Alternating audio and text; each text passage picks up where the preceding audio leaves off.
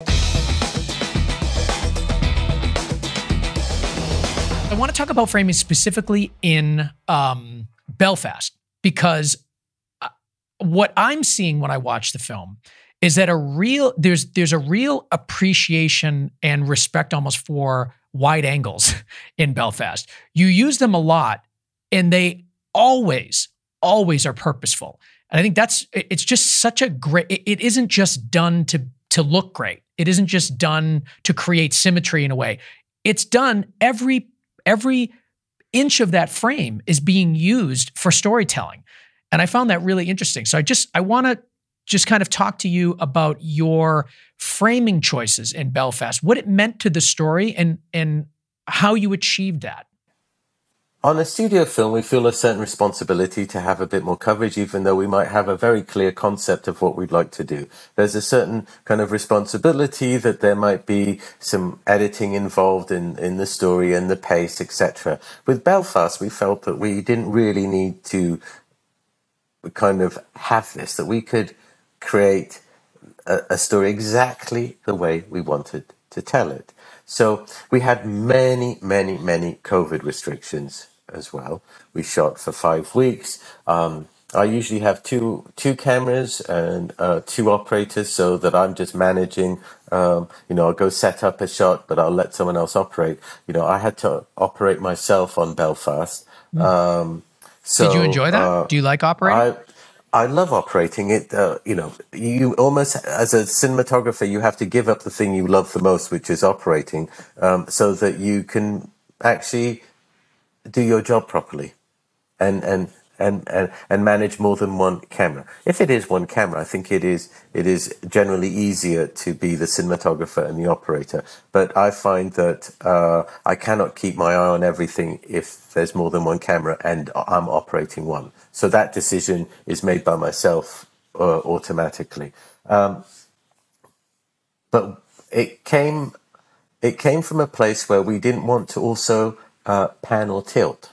So if you've got to set up a scene that works for an entire sequence with all the actors moving back and forth, and you don't want to pan or tilt, then you have to leave enough negative space for all the action to happen.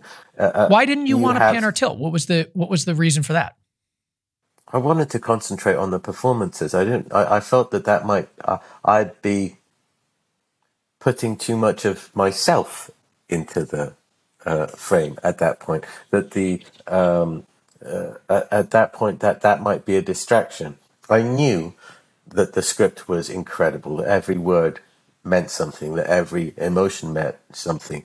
The rehearsals with these just the finest of fine actors was something really special.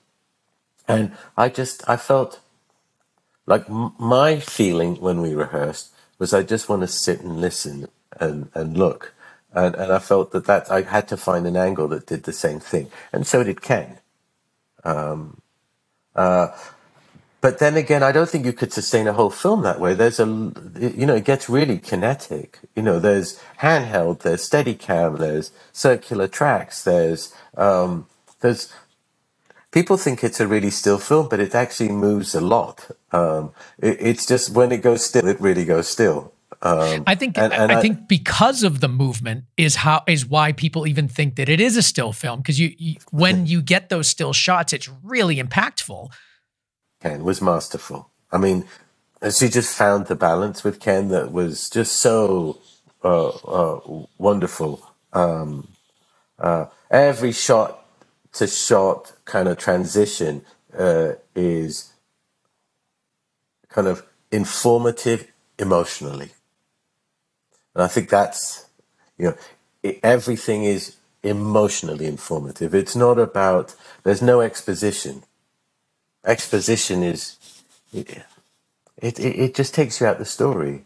I think a lot of those wide shots we're talking about, at least the ones that I remember most clearly and that had an effect on me, was when you had 3 people in the frame.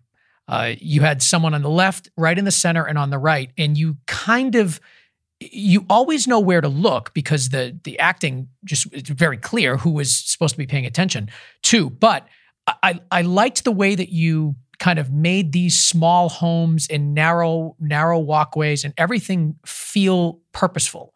Everybody felt like they knew where they were and they knew where they can be, and they had a comfort roaming around in their space.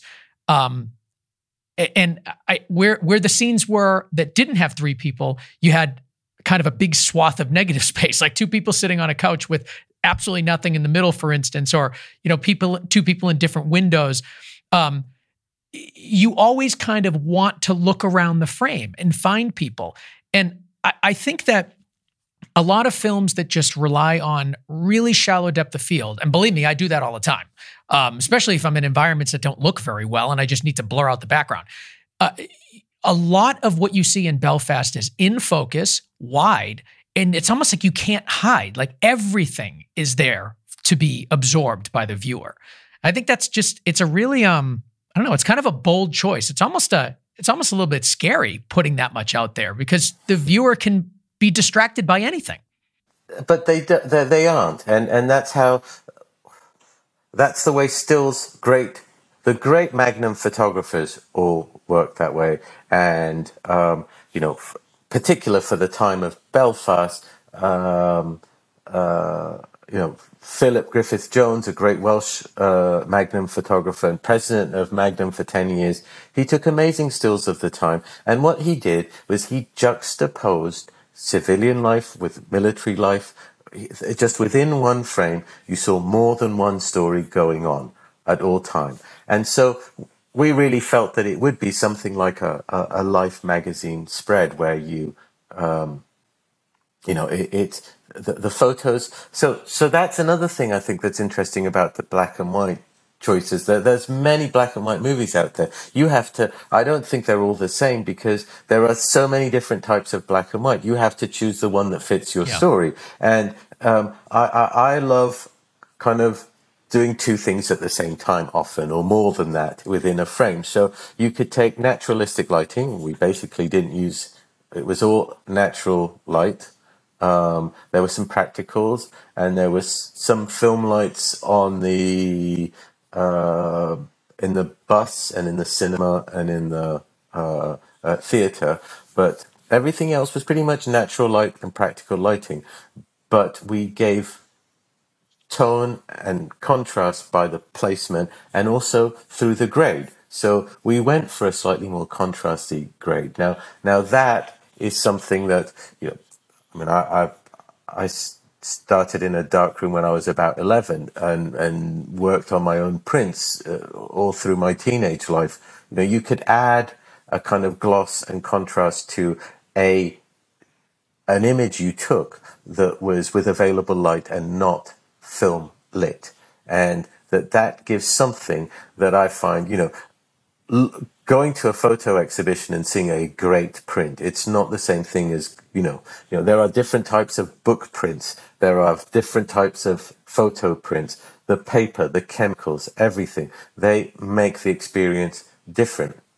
And to me, the idea of taking something very natural and then being very meticulous, again, about where the blackest black is, where the whitest white is, where the greys are in between, and all the nuances of that, makes something really feel kind of like it can be looked at for a long time, and that you can get something by slowly roaming. I also think the idea of negative space is that the human eye never sees something like a close-up or a zoom in. There's all this peripheral stuff that happens. It's just your mind that takes you where you want to go. So I think by framing this way, we let the audience's kind of own imagination and mind take them where they wanted to go. What did you film Belfast on?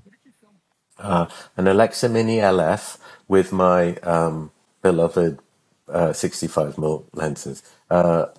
The Alexa Mini LF is kind of a medium format digital camera, and I haven't shot a lot of digital films. I think I've only shot 4, so I still shoot analog film. I'm lucky enough I enjoy the process, but this seemed to be better suited to the LF for many reasons. But there was something about those lenses that would allow me to be kind of 1.85. Again, something I don't think I've shot 1.85 since 2001.